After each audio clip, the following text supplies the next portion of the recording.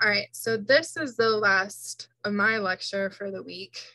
There will be a lot of YouTube videos and other videos I want you to watch covering these topics. But this one is the last one from me, and it's kind of short and sweet because a lot of what we talked about in the last lecture covered economics too. But this is getting a little bit more into the approximate returns on investments. We talked about the startup fund. We talked about cost of production. Now, what happens when you're able to sell your product? What are you getting back from that? So I got a few examples. Some of them are published numbers from actual grow operations. Some of them are, I don't know if I want to say estimates or complete guesses on my part. But I'll tell you, what's what when we get there. So, and you're going to see variable costs and fixed costs again. And then how changes of products affect profit, which we'll talk about that, but it's like quality, potency, the percent of CBD or THC, that sort of thing. So I'll just start off with the common ideas and don't forget to remember these at the end of it too. But I said, there is a pretty good outlook for getting into these industries. Especially marijuana can make a good chunk of money, but it is definitely an expensive industry to get into, especially if you're starting with nothing. So it's just going to help you in the long run if you can make partnerships with other people that do maybe have funding money that they can start with, so that you're not relying completely on loans, because especially if you're just focusing on marijuana, there's not going to be a lot of bank loans available to you because it's federally illegal. But hemp, pretty much good to go. It's just that expensive equipment, and co-ops are like farmers getting together and sharing things. You might have to like pay a rent or something like that, but paying a couple $100s to borrow a combine, in my opinion, is a lot better than having to go out and buy a combine yourself. So, and just like how costs of production changed based on size and what you are growing, profit is going to change too. So that's a big point. But first, we're going to start off with CBD hemp examples. So these are all things that have been published. Most of my examples that I have, this first one is from the University of Connecticut, UConn. I know that there's a lot of words written down there. So some of it, this was like taking numbers that farmers gave them as far as like what it costs to actually produce. So they mostly looked at per acre or per pound of dried flower. And I kind of summarized it there in the table of what it was per acre. So they mostly saw that the total cost per acre, so this is combining the variable cost and the fixed cost together, is about $20,000. They did make a note that about 2/3 of the total cost was variable. So about $12,000 of that was variable, meaning it changes with the level of production. The other 1/3 of that was fixed. So $6,500 was fixed. Now, I'll talk about this equation with you, but the price of CBD has dropped a lot. And this was 2020.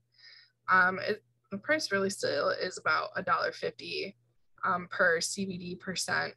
And when I started in this growing CBD in 2019, it was actually up to like $4 or $5 per CBD point. So you made a lot more money back in the beginning, but it dropped. It's probably what we're going to see with marijuana as well. But the prevailing local price of $1.50 and 6.5% CBD, that means total revenues were about $24,000 per acre. So that is a simple equation to get your profit. Hang on, let me get my pen. All right, so to get this profit number, you literally take your revenue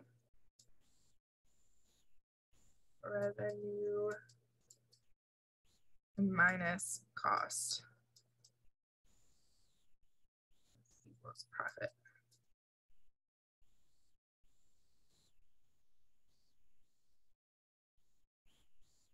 All right, so 24,000 minus 19, blah, blah, blah, is 5,000. So you're making about $5,000 per acre. Honestly, not bad. I'm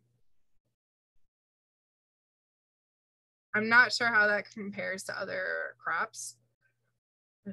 Corn, because they don't really do it by acre. They do corn like by bushel. Trying to think.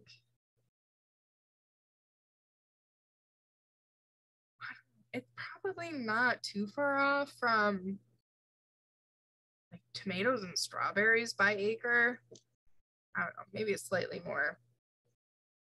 So for CBD, remember this is CBD. Yeah, making a profit, and that's definitely helpful, but I'm not sure you're getting rich that you can like retire in a couple of years off of it. The other number here is if you were only going to cover variable costs. So this is taking revenue minus the cost of just the variable cost, which was that $12,000 back up here. And sometimes people do this because especially if they were a farmer. So this was a few acres of hemp, and then they also had acres of corn, soybean, and alfalfa, I don't know, apple trees. They could have those other crops cover the cost of the fixed because, again, fixed doesn't change with size, or not necessarily with size, but like how much you're growing. So you could, in some cases, people ignore the fixed cost because it's going to get covered by something else that they're growing. So in that particular case, if it's only covering variable costs, they made $11,000, which again, that's better. I could definitely see per acre, if you did a few acres of that definitely adding up to something. So, but I wanted to talk about how they get to that number of that total revenue number, because it said $1.50 and 6.5% CBD. How do we get to 24? Yada, yada, yada. And this is,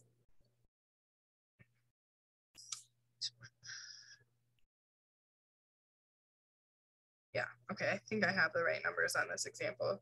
I couldn't remember if I just made something up or not. So you do make some assumptions, like that one plant can, oops, sorry, I did not mean to do that.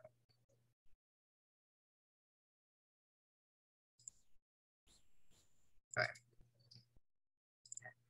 That one plant gets you about a pound of flour. All right, that is going to vary based on your plant, but it's a pretty good assumption. I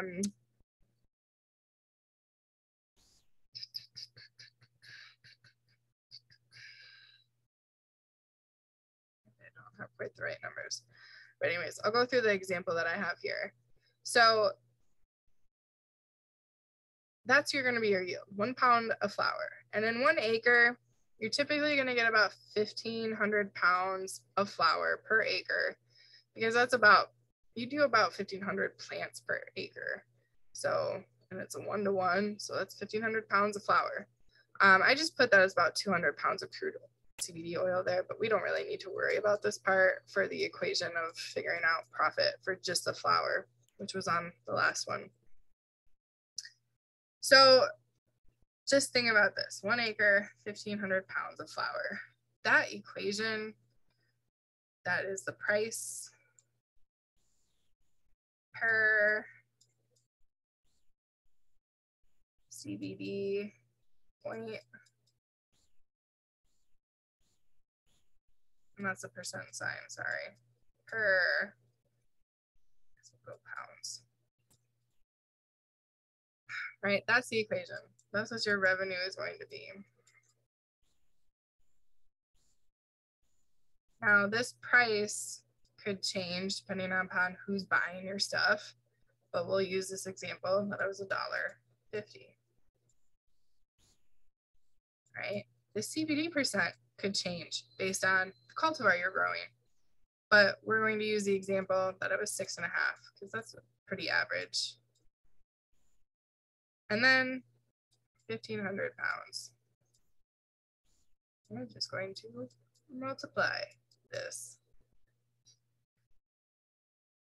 So, sorry, let me pull up my calculator on my phone.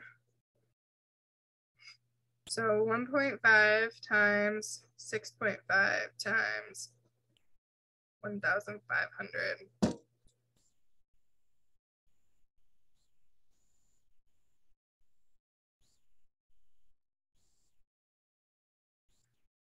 So you see it's not the same as on the previous slide. And I think that is because they assumed the pounds was 250 or 2,500. If that gets me closer.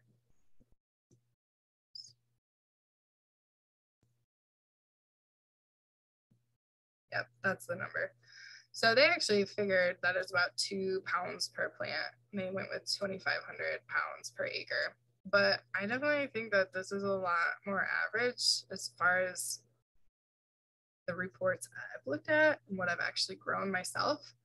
But again, it could change. You could have some cultivars that do a huge yield, right? So any one of these numbers could change based on what you're growing and change, therefore, your revenue. It's that 2,500 pounds gets you that 24,375 dollars. So it's an interesting equation. It's something that we had to do here when we, in 2019, when we grew like 5 acres of hemp and had a contract to sell it. We had to set this equation so that it was already kind of set in stone what he would pay. I mean, and then we just had to figure out the pounds at the end when we harvested. So he actually paid $4 per CBD point. So I increased that side of the equation, but you can really increase any part of this equation.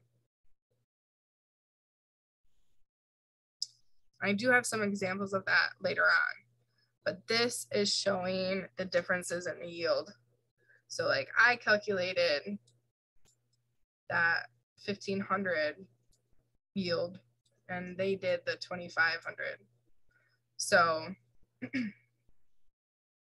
cost of production stays the same. All right, but your net returns over variable costs, very different. And over total costs, actually in the negative if you only had 1,500 return. And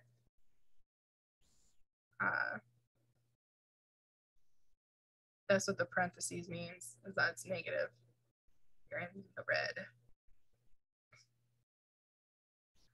So it could be something you look for when you're looking for at the genetics of the plant and what you're going to grow. You know, if it's been reported that a plant yields a lot more, maybe that's what you go with because you know that means you're going to get more money back. And this is keeping the CBD percentage the same.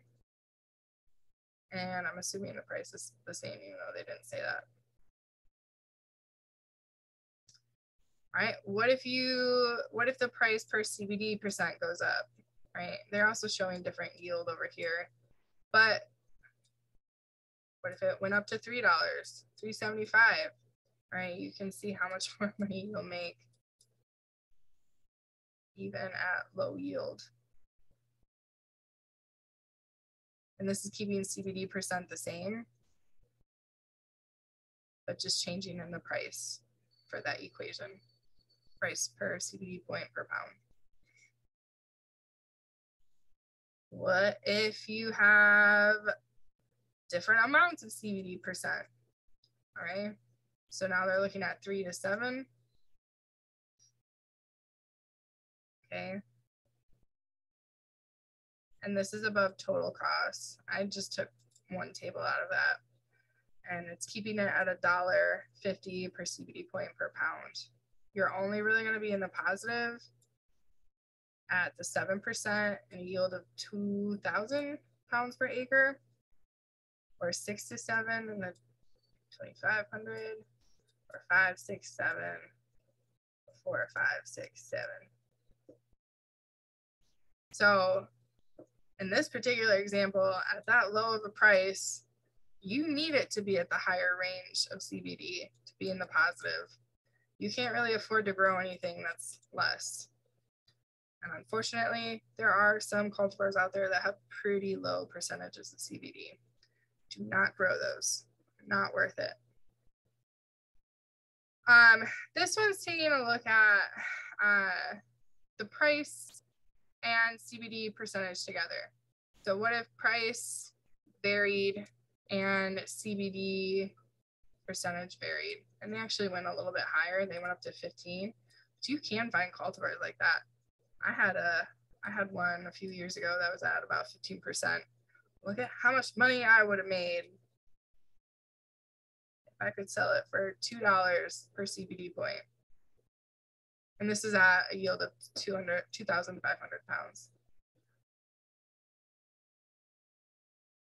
So obviously with increasing price and increasing CBD percent, you're gonna make a lot of money back. But unfortunately, the market is not going to go that way. It seems to be pretty steady at 150.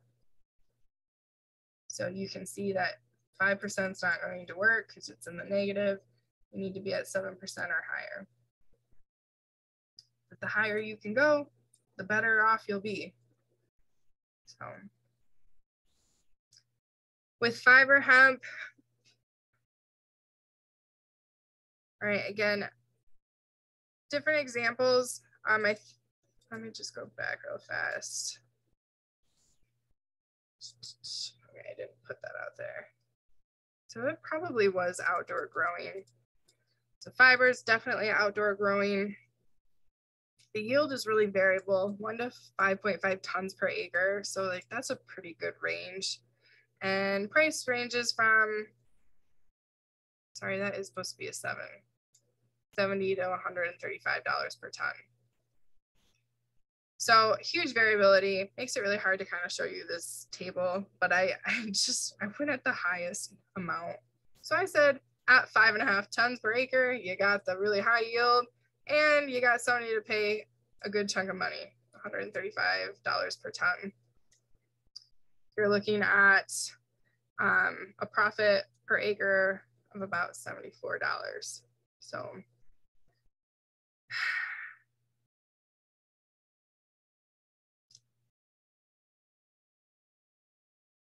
I don't know what to say about this. I mean, obviously you're not making a ton of money, you're making $74 an acre. If you only cover variable costs, you make a little bit more, $200 per acre, but this is not going to compare to really anything we grow. So, you know, how is that going to make it worth it? The answer is it doesn't really, unless there starts to become a bigger demand for it. And then it would increase, you know, the price. Then maybe it'd be worth it. $74 an acre. That's nothing. Grain hemp, again, outdoor growing, a little bit better. 5 acre, or sorry, I think this is the example, is on 5 acres. But you get a yield of about 800 to 1,000 pounds per acre.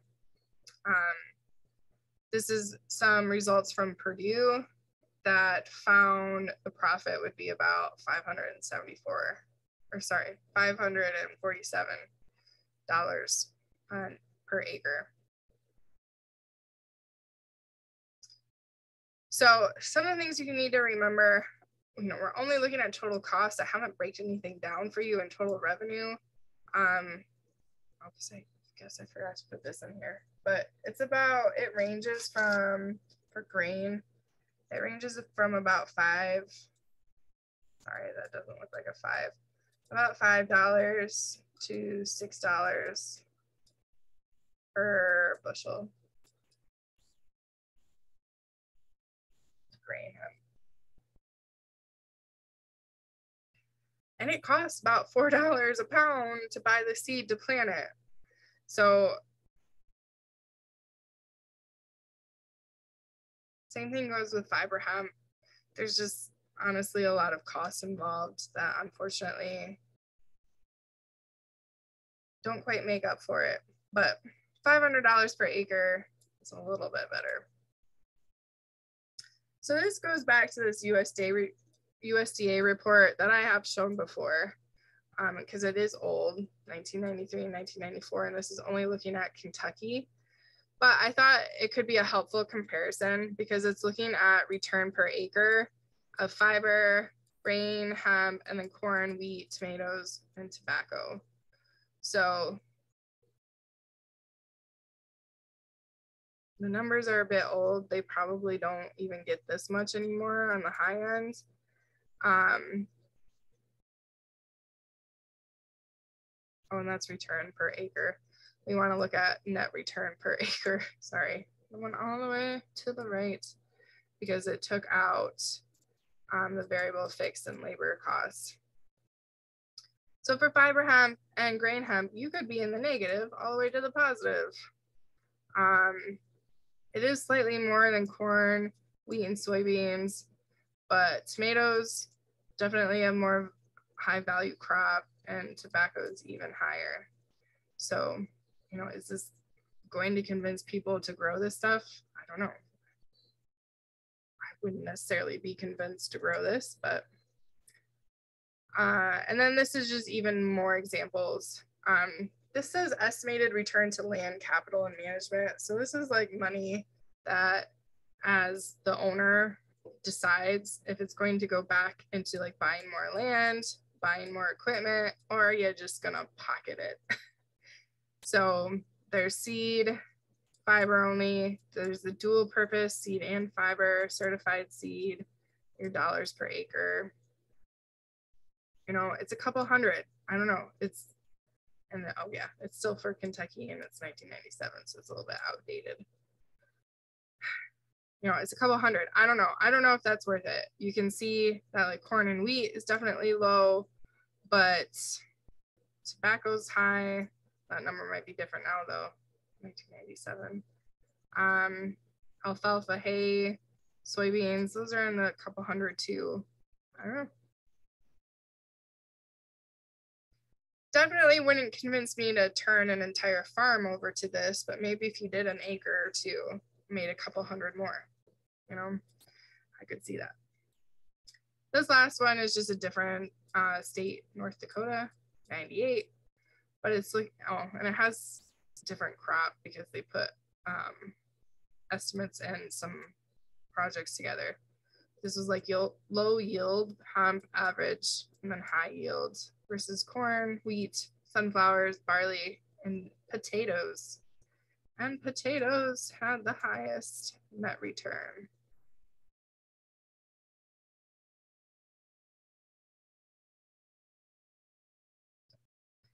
Anyways, my last few slides are on adult use cannabis or marijuana. I don't really have any examples to show because we don't really have anything from New York that would give us this. And I couldn't find a whole lot of businesses willing to provide these numbers. So I did my best at kind of figuring it out based on from the previous lecture. I didn't necessarily include the startup cost. So this could potentially raise this number to be $1,000 if you had to include your startup cost. But it was about $950 per pound. And that came from this figure here that was on the last one. I was like, I'll be on the small end of a facility size, say that I'm at 3,000 square feet. All right, my average cost per pound is $9.50. And then again, making some other assumptions. Let's say one plant makes about 1.5 pounds of flour. All right, I had to figure out what might be a common cost.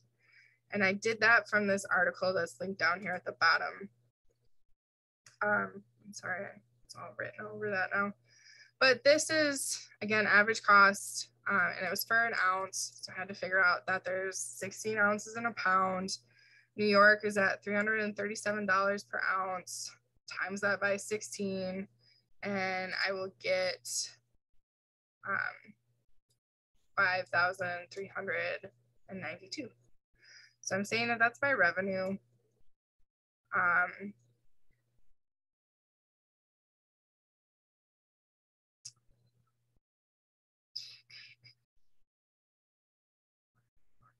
I'm just thinking, sorry.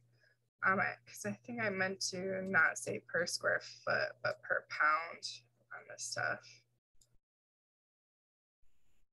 I originally tried to do it per square foot and that didn't work out very well. So say per pound. So you take that $5,000 minus your cost, which is that $950, and you're left with a profit of $4,442. And again, estimating that variable costs are about 2/3 of that total cost. Then if you only covered variable costs, you'd make almost $5,000. So out of everything we've looked at, it has a higher cost of production, but it also has a higher profit and a higher revenue.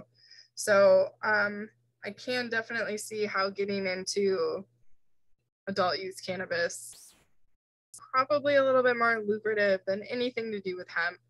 But again, we could see that so many people flood this industry that it lowers that cost per pound. And then this would be a different story. So yeah, that is what I have for that. So I might have made you really interested into getting into this, or I might have scared you away. I don't know.